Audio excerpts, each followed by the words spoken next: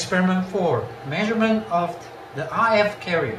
In communication systems, RF signals generally use carrier signals. As a low-frequency signal cannot be easily transmitted very far over the air, the low-frequency message, such as voice, must be placed into a higher frequency signal so it can be transmitted over a distance using an antenna. This high-frequency signal carries the message, and is thus called the carrier. In this experiment, we will perform basic measurements on RF signals and measure important parameters such as phase noise and harmonic distortion. Experiment steps.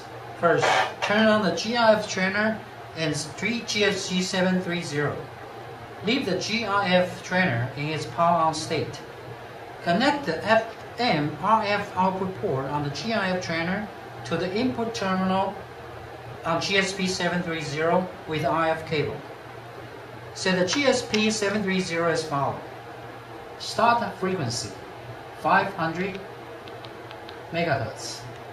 Stop frequency 3 GHz. Reference level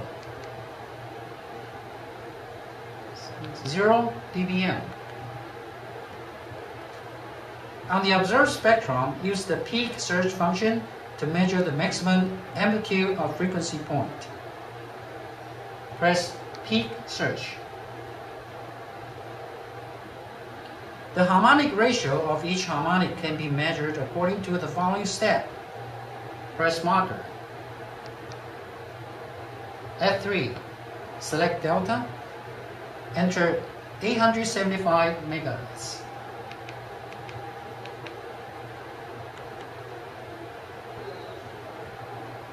Now this is the second harmonic. Enter 1.75 GHz. The third harmonic. Next, we're going to measure the RF phase noise. First, press preset.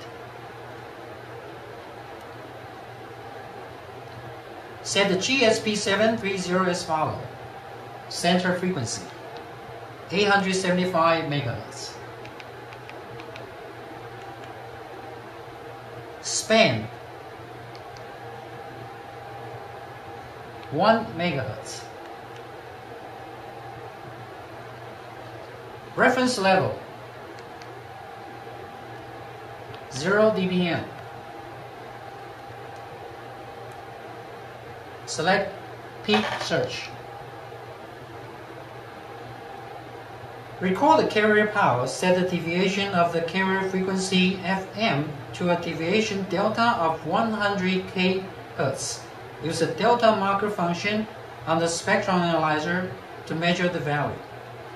Press marker F3. Select delta and enter 100 kHz. Now this is the phase noise, 100 kHz frequency. This concludes my demonstration. Thank you.